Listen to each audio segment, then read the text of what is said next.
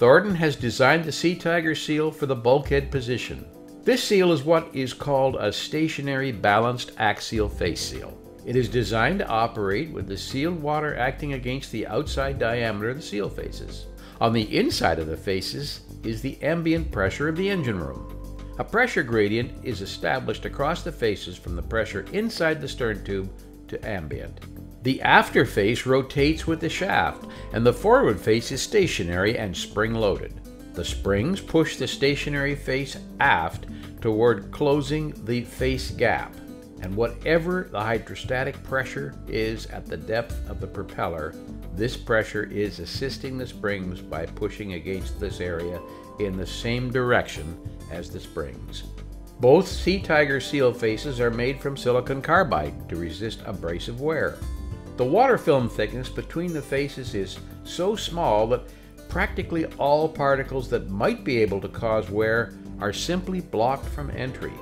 This seal package contains an emergency seal. It is activated by air pressure and closes down on the shaft sleeve in a radial way. This allows maintenance to be done on the main seal if needed, without the leakage of water.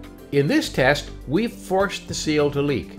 Then we engage the emergency seal, and with the shaft still turning, leakage is minimal, and the ship can return to port without causing further damage.